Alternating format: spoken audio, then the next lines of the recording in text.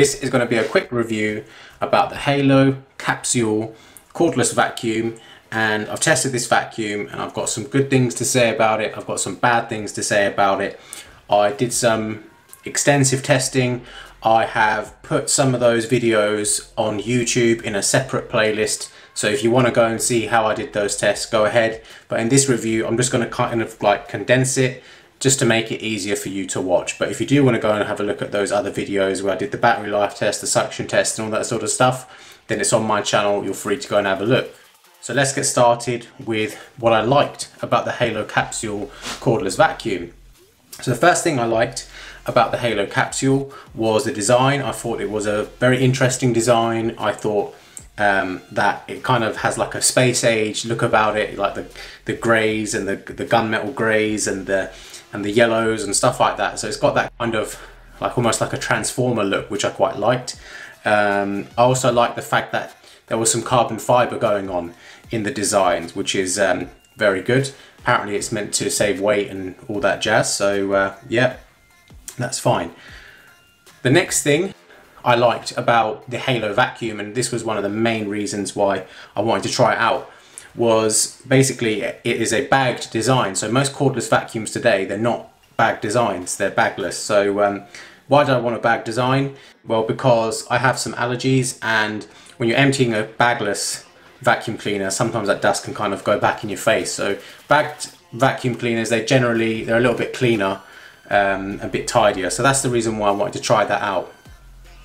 The other thing I liked about this Halo Capsule Vacuum was that unusually you have a separate button to turn the brush on and off, which I thought was quite cool. There's a lot of vacuum cleaners out there, especially like the Dysons. You pull the trigger and basically you have no control over the brush. It just, you know, whatever Dyson set it, that's what it is. So the fact you could turn it on and off was quite cool.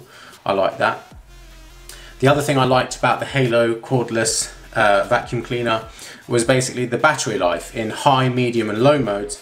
I feel that it was probably average or a little bit above average, and considering the price was about 250, 300, something like that. It was quite good on the battery actually, and I've got the battery tests on my channel from literally start to finish. You can watch them. Wouldn't recommend watching it from start to finish, but it's there if you want to have a look at exactly how long the battery lasted. The other thing I liked about the Halo Capsule was the performance on hard floors. It definitely wasn't the worst. It was definitely average, or maybe just above average on hard floors. It picked up most of everything I threw at it. So yeah, I mean, if it picked everything up, why is it, you know, it's not bad, is it? So yeah, I thought it was all right. So now we're going to move on to the things I did not like about the Halo Capsule Vacuum. So what I did not like, well, first of all, I thought the performance, it wasn't 100%, you know, it wasn't really good, I think, in terms of the suction performance. Obviously, when you throw the brush bar at it, then that adds another element of performance and they work together, and then you get quite a good vacuum cleaner on hard floors. But the actual suction power of the machine is far from the best I've seen in this category. Yeah, I just didn't think it was that great. Again, you can look at my suction tests if you want to have a look. But I've tested this against a Dyson, I've tested this against Henry Cordless and stuff like that, and I just didn't think it was that great, especially considering what it looks like. It looks space age and, you know, and all that sort of stuff. I didn't think it was as good as what I thought it would be. The other thing I didn't like about the Halo Capsule was the brush attachment. So while it's good because you can turn it on and off, the thing is very difficult to maneuver. I've done like a slalom test sort of thing just to show you how kind of that works. I've done that against a Dyson V8, I've done it against a Dyson V10, and basically like these Dysons, like the way they move, they're way easier to control than quite a lot of other vacuums. But this particular vacuum is very difficult to control. I found that the thing kept locking in, and that just annoyed me. I felt like I was really concentrating when going around corners and stuff, basically not to get the brush to lock out.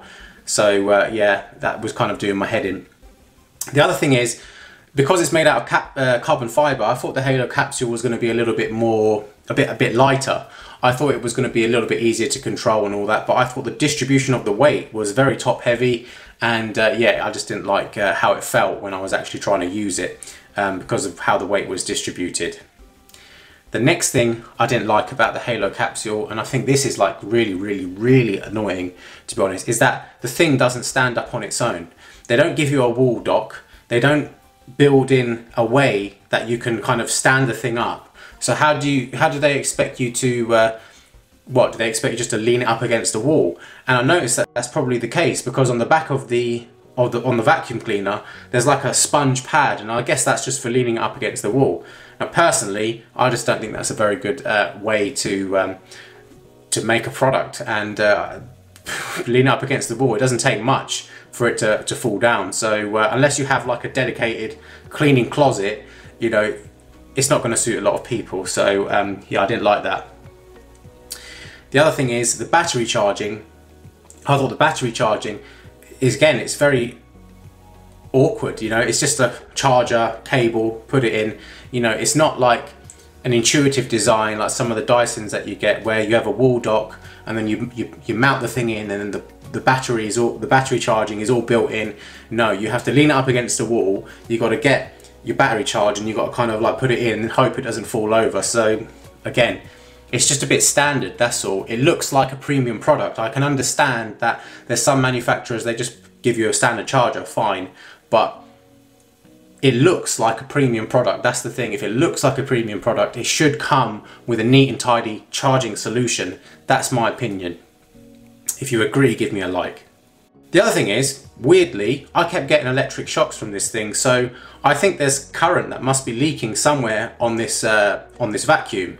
Every time I turned it on, like every 5-10 minutes or so, the thing would shock me, and it would send, I could literally feel like this is an electric shock. So yeah, that's literally only ever happened once, you know, with another vacuum cleaner, and that was a Henry Cordless. So that's not completely faultless as well. But you know, this is something that really shouldn't happen. You know, so what's the reasoning for that? So yeah, I can only tell you what I experienced. The other thing I didn't like about the Halo capsule was the performance on carpets. It wasn't very good. It wasn't anything close to like a Dyson V6 even. Dyson V6, Dyson V7, V8 and V10. And I've used all of these. At the moment I've got a V8 and I've got a V10, but I've had those other ones as well. And on carpets, Halo capsule is not as good as them at all, especially with fine dust particles like flour, for example. The thing can't pick it up. It can't pick it up. Literally in one of my tests, I had to get the Dyson to go and pick the flour up, because after trying with the Halo capsule a few times, I could just see it wasn't going to pick anything up. So yeah, it's not good on carpets. The other thing I didn't like about the Halo capsule was basically the brush head. Again, back to the brush head. Sometimes you pick particles up and like it will get stuck in the brush head because it hasn't literally been sucked into the bag. So basically what happens is, let's say you're hoovering up some rice grains or something like that. You might take the vacuum cleaner, go and put it against a wall or something, and then on the way it's leaking rice out the bottom. So, you know, even though you think you've hoovered it up or vacuumed it up, even though you think you've sucked all the rice up, you know, 2 minutes later you look back, oh, there's rice on the floor. So that's another thing, you know, it's just a shame, because I had high hopes for it. You know, it looks like quite a cool little gadget, household gadget, and you know, it kind of makes cleaning fun a little bit, that sort of thing.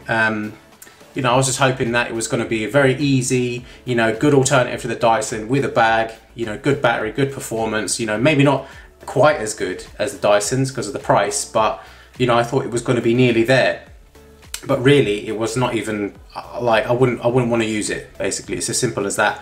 I wouldn't even say it's half the performance of a Dyson or even other cordless vacuums. So, yeah, that's my review in a nutshell of the Halo capsule. I wish I could have recommended it to you, but unfortunately on this occasion I can't. So yeah, I hope the Halo guys, if you're listening, I really hope that you make a version 2 of it and it's going to be much better cleaner. But you know, on this occasion I didn't like this one. I did have high hopes for it though. So yeah, thanks for watching. I'll see you next time. Any updates, I'll put them in the comments below. Thanks for watching the video. Did you like it? If you did, then please give us a like. Subscribe if you want to see more content. I'll see you next time.